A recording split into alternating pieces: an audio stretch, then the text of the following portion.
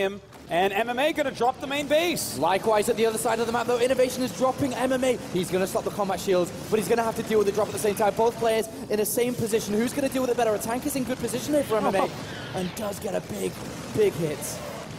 Look at that, the combat shield's going down. Oh, the reactor's being picked off as well. That's really going to stifle Innovation's macro. In the meantime, Innovation dropping at this third command center. If he was to lose that command center, that could be big. It's starting to burn. He needs to get SCVs over there. The Marines are stimmed. It should just about survive.